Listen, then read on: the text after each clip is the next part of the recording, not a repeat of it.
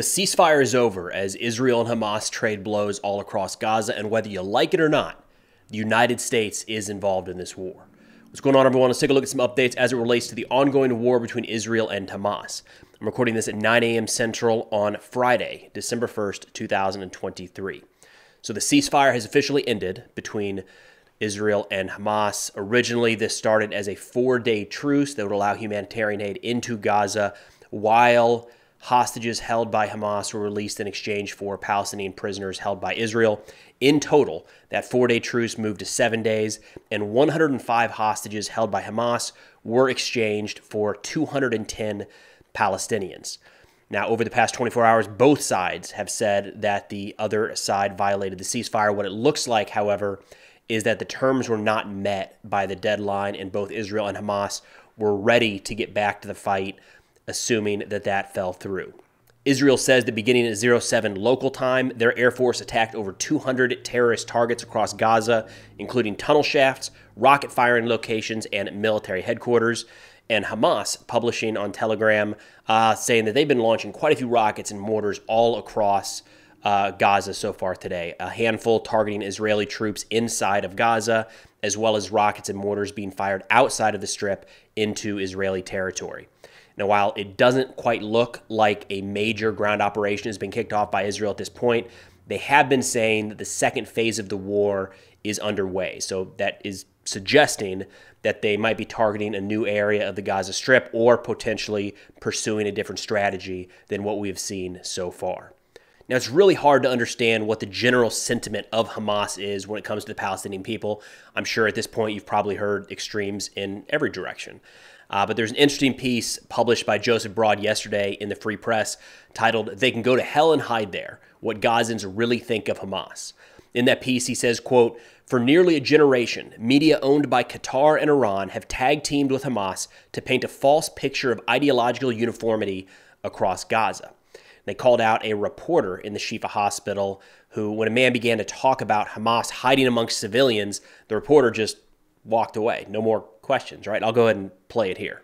الجيش الإسرائيلي بيقول للناس اذهبوا إلى جنوب الوادي يعني إنه وتتفاجئوا بهذا القصف. قصف بعدين مش دار مربع بحاله، يعني مسح مربع بحاله فوق ال 15 20 دار. هذا منطق، هذا عمل إنساني، هذا عمل إجرامي. وبعدين بالنسبه للمقاومه اللي بتيجي بتخبى بين الناس، ليش تخبى بين الناس؟ يروح في جهنم يتخبى. يعني هذه شهادات من المواطنين بسبب يعني هذا القصف الاسرائيلي العنيف على هذه المنطقه. حقيقه مربع سكني كامل كما ذكر شهود العيان، اكثر من 15 منزل قد دمر بشكل كامل. Additionally, they cited a Gazan civilian who said they block off their streets at night around their house, and it's not to protect against Israeli soldiers, but to keep Hamas out. The civilian here said, quote, "We know it's Hamas that makes the problems. They're the ones who hide among us," end quote. And then in talking with another patient at Shifa, the reporter here was told, quote, "Every Palestinian knows that Shifa is full of Hamas, but nobody can talk. Hamas is the destruction of the Palestinian people. We've had enough.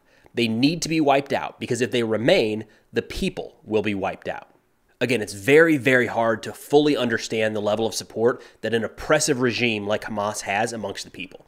You never know how many people are just going along because they don't want any trouble versus those that genuinely support the organization, support in this case what they did on October 7th. Now, for all you Americans watching this video thinking that this war is happening over there, there's no American troops on the ground, we're not involved, doesn't affect us. Wrong. One of the warring parties here, a whole side in this conflict, blames the United States. You, me, all Americans are responsible for what is happening in Gaza in the eyes of Hamas and some of their backers. Hamas put out in a statement earlier today, quote, "The Biden administration and President Biden in person shoulder full responsibility for the continuation of Zionist war crimes in the Gaza Strip. Our steadfast people facing the U.S.-backed Zionist terror army will prevail." And it's not just Hamas. If you go up north to Hezbollah, their vice chairman of the executive council said, quote, "This war from the beginning has been America's war against the Palestinian people, and all American positions in the course of events were indicative of this fact, which is that America is not just a partner, but is the decision maker in the matter. Aggression and Israel is a tool that implements the American decision." And then shifting even further out, moving into Iraq, the Islamic resistance in Iraq, which is a broad term for all of the Iranian-backed militias that have been attacking U.S. forces in Iraq and Syria for a while now.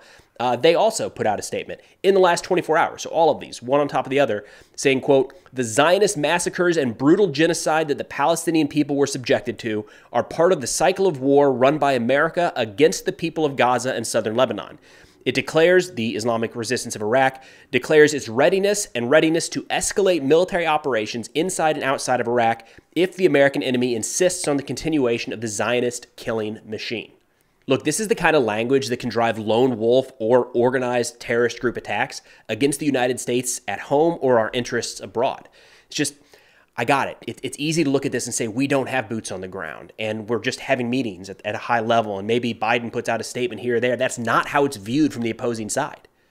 These groups, these organizations, whether they believe it or not, are saying that the United States is the one directly responsible for the devastation in Gaza. It's the United States directly responsible for the Palestinian children who have been killed in this war. And it doesn't really matter if you look at this and say, well, that's not true. It's the Israeli military carrying out operations in Gaza. The U.S. doesn't have boots on the ground at all. You're not the audience. The audience is a group of people who already don't like the United States and is just looking for another reason, the most recent reason, to actually do something about it. Again, this is the kind of language, this is the kind of situation that drives terror attacks in the future. Then a couple days ago, Hezbollah put out a new video showing some of their fighters engaging Israeli positions in the north of Israel, south of Lebanon. These events would have taken place before the ceasefire, before the 7-day ceasefire. That ceasefire was negotiated between Hamas and Israel. Hezbollah was not a part of that. No other group was a part of that. But Hezbollah did pretty early on come out and say, hey, if Israel doesn't attack us during this ceasefire, we'll abide by the same terms. And by and large, that appears to have held. There, across Gaza, across Israel, there were some small ceasefire violations, I would say. I call them small because nothing actually broke that truce until the 7th day when the terms weren't met just a few hours ago. Hezbollah does appear to, now that that ceasefire and that truce has ended, Hezbollah's back at it. So already today, in just a few hours after that truce was announced over and Hamas began launching rockets and Israel began striking Hamas targets, Hezbollah also initiated attacks, launching at least one, if not more, attacks across the border. What I've seen so far was a mortar attack against Israeli positions in the northwest of the country. And these ATGMs, or anti-tank guided missiles, are one of the primary means that Hezbollah is attacking Israeli forces in the north. And, they've got pretty substantial range. It can be pretty accurate, all things considered, guided onto the target. So what we've seen over the past few weeks is there have been mortars and rockets launched. Again, relatively short range. Hezbollah is not targeting things deep inside Israeli territory. It's really, right now, has been focused right along the border. And these anti-tank guided missiles are kind of ideal for that in a lot of ways. They're able to very accurately and relatively effectively strike Israeli guard posts, communication centers, things like that, troop concentrations right along their border with Lebanon. But that's all I got for now. Of course, if interested in national security subjects, be sure to check out the sit reps I put out on Substack. The link is in the description below. Substack now also has ad-free, sponsor-free videos published about 1 hour before they go live on YouTube. But thanks for watching. I'll see y'all next time.